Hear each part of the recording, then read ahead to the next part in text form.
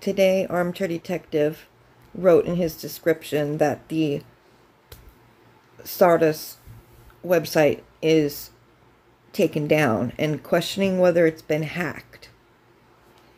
So let's see. I pulled up SARDUS. I'm going to click on SARDUS, Colorado. My internet's slow.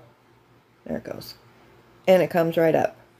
The problem that it had in the beginning, and I'll put the screenshots up here, was a warning for the certificate that expired that basically guarantees that this is a safe website.